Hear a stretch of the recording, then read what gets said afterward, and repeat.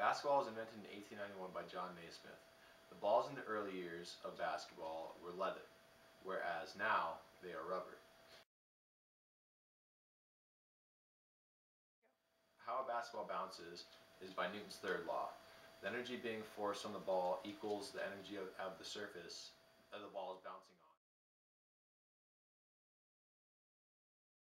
on. A basketball consists of butyl rubber, which is the inside of the basketball, or bladder, and nylon and polyester, which is the carcass of the basketball, or the outside of the basketball.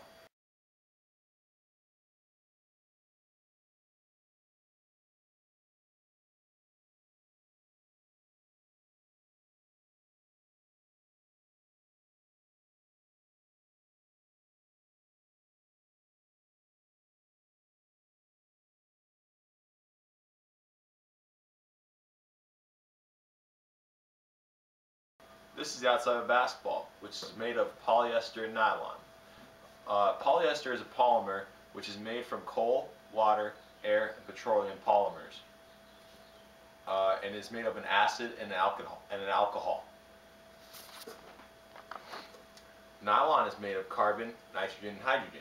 They heat up 6 carbon atoms so that the nylon salts create larger molecules, which is called polymerization.